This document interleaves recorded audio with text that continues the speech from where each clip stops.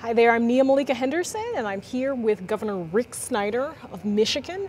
I wanted to ask you, you ran on the campaign slogan, One Tough Nerd. What would you think a good slogan for Mitt Romney would be? Oh, I don't know. He's got a great background, though. We have a lot of similarities. The private sector experience he's got, and then experience being the chief executive of Massachusetts. So in many respects, I wouldn't call him a nerd necessarily. I'd leave that for him to make that call. But he's got a great background in terms of bringing those same kind of skill sets to bear, which are the issues we need. Yeah. Washington's a mess. What do you think he needs to do? He's got this big campaign speech that he's got to make on Thursday. What does he need to do? Yeah, well, again, he's running a good campaign, so I don't want to second guess that at all. In terms of looking at what I would encourage him to do in a positive way, and he understands that, I believe, very well, is get a positive message out there.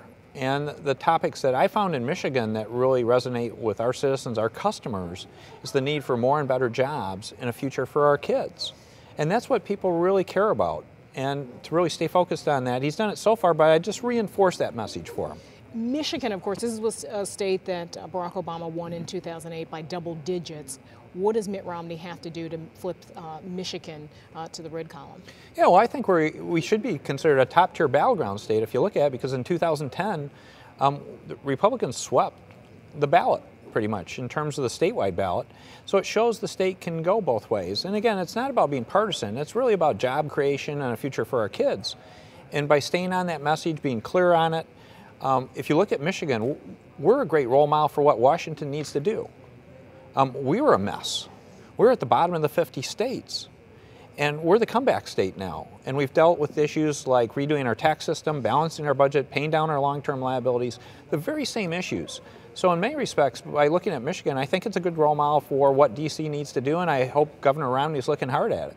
And how would you advise Mitt Romney, the auto bailout situation there, and obviously Democrats are framing that as a win for them.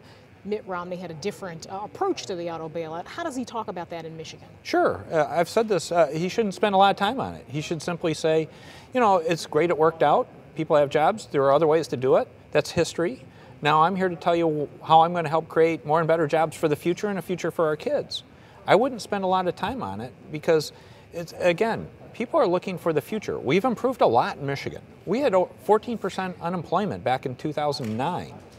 We're at 9% now, but that's not good enough. But giant improvement, but people still want to hear what's going to be the future round of creating an environment for job creation. Because again, government doesn't create jobs, we create an environment for jobs to flourish.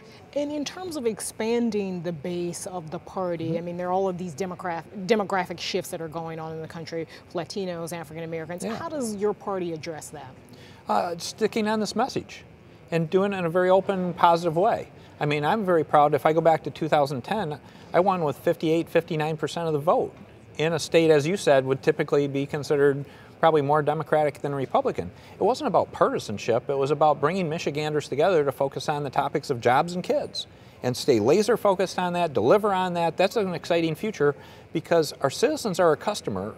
We're a customer service business. We just need to show them great results and take care of our customer in a smart way. Great. Governor Snyder, thanks so much for joining me, and maybe you'll come back on the couch with us. Well, it's great to be with you. Great. Thank you. Thanks so much.